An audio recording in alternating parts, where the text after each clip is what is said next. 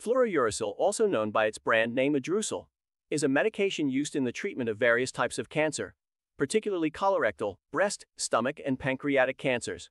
It belongs to a class of drugs called antimetabolites.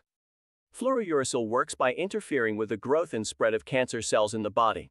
It is considered a prodrug, meaning it is inactive until it is converted into its active form within the body. Once inside the cancer cells, it undergoes a series of chemical reactions and is converted into a compound that inhibits the synthesis of DNA and RNA, which are essential for the replication and growth of cancer cells. This medication is typically administered through an intravenous for infusion, meaning it is given directly into a vein. The dosage and duration of treatment vary depending on the type and stage of cancer being treated, as well as the patient's overall health and response to the drug. Common side effects of fluorouracil include nausea, vomiting, diarrhea, loss of appetite, mouth sores, fatigue, and hair loss.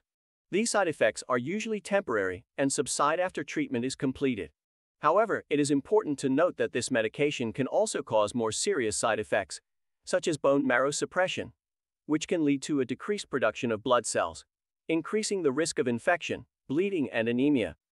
Fluorouracil is often used in combination with other chemotherapy drugs or radiation therapy to enhance its effectiveness.